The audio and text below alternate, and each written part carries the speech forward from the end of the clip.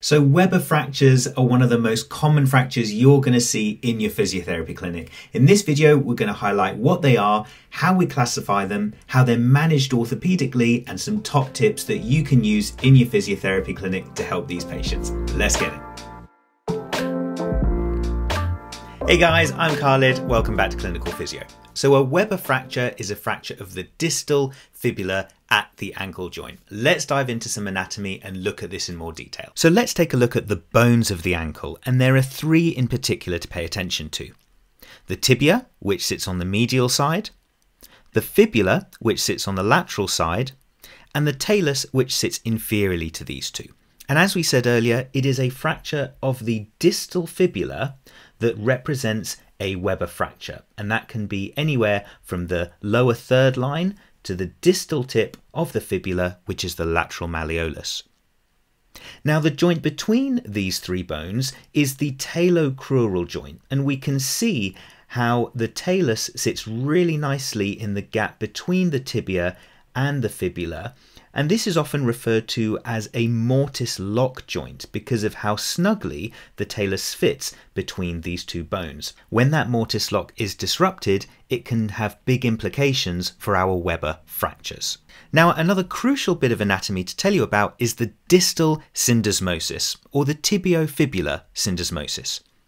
This is a series of ligaments around the distal ankle which effectively hold the tibia and fibula together. By holding these two bones together, the syndesmosis maintains stability of the ankle joint during weight bearing.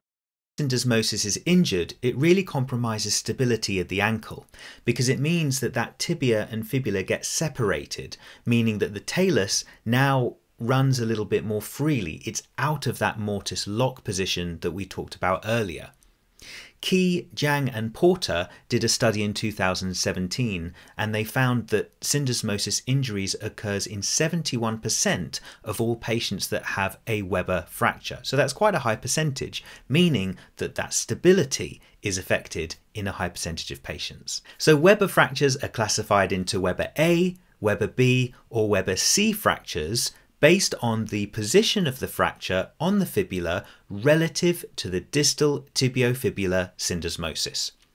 So a Weber A fracture is one where the fracture line is inferior to the syndesmosis and is therefore sometimes called an infrasyndesmotic fracture.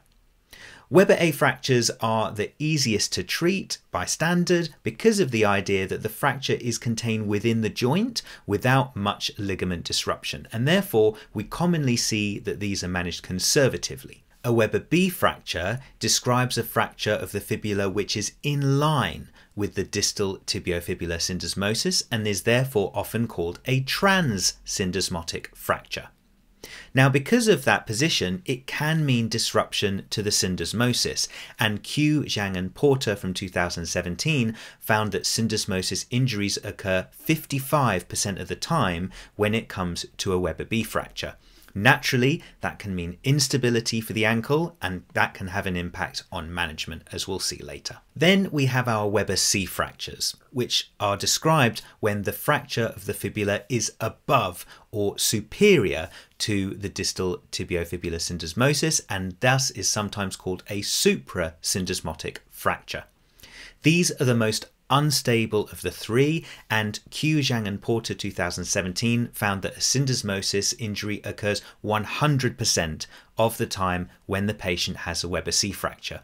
Therefore, it can also guarantee that there is going to be an element of ankle instability when this fracture has occurred, meaning that it often has to be managed surgically. So now on to management. And if we start with the Weber A fractures, we explained that these are often considered the easiest to treat. There's the least ankle instability with these injuries, and thus they can be managed conservatively with either a plaster of Paris or an orthopedic boot to immobilize the ankle, and the ankle's immobilized for around about 3 to 6 weeks. During that process, the consultant will bring the patient back for a repeat x-ray to check for healing, and if everything's okay, the plaster of Paris can come off and the patient can start their physiotherapy.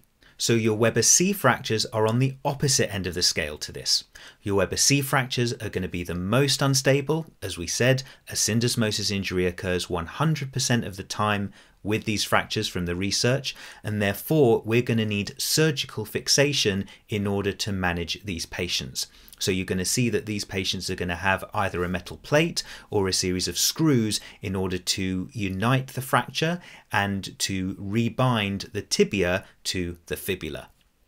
Now, we'll also see that these patients may have a different weight bearing status. They might often be managed non-weight bearing in the early stages, or perhaps partial weight bearing in the early stages, based on how much the surgeon has had to do in order to fix the fracture. So what about your Weber B fractures? How are they managed? Well, that depends on the severity of the syndesmosis injury and thus on the degree of ankle instability. And this can be assessed in the early stages via the X-ray. So your surgeon may well look at your patient's X-ray to analyze the degree of talar shift.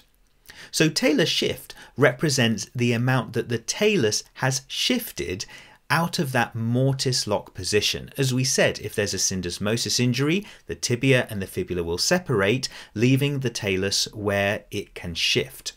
Now, Delco et al. Found that a 1 millimeter increase in talar shift can decrease contact between the tibia and the talus by up to 42%. So it just highlights how even a small amount of shift can lead to a big amount of instability. Your surgeons see that talar shift on the X-ray, they're much more likely to go down the surgical fixation route, whereas if there's no talar shift, they can go down the conservative immobilization with a plaster of Paris or orthopedic boot route. So guys, some top tips that you can use in practice today to help with these patients. Number one, make sure that your patient's pain is under control by using adequate pain relief. This means that they're going to engage much more confidently in your rehabilitation, so make sure that they've consulted their doctor or their surgeon in order to prescribe them the medication they need to get their pain levels under control.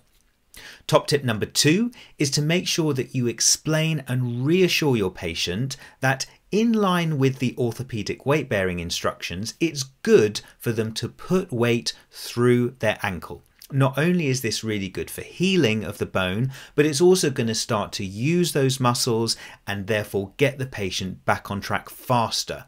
And if they didn't start weight bearing at the right time, their recovery is likely to be longer.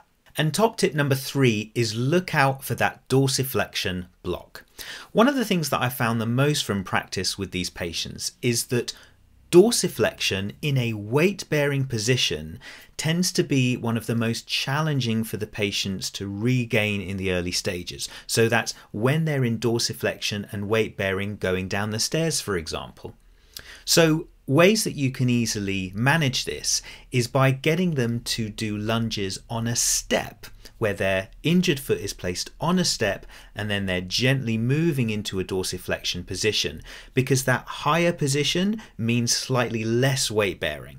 And then as they get better at that, get them to lunge on lower steps or even on a flat ground, and that's how you can progress from that challenging dorsiflexion position and making it a little bit easier. I really hope you've enjoyed this video. If you have, we'd be super grateful if you can smash that like button, and if you want even more from us, then check out our website at clinicalphysio.com. My name's Khalid Maidan. Thank you so much for watching. We'll see you here really soon on Clinical Physio.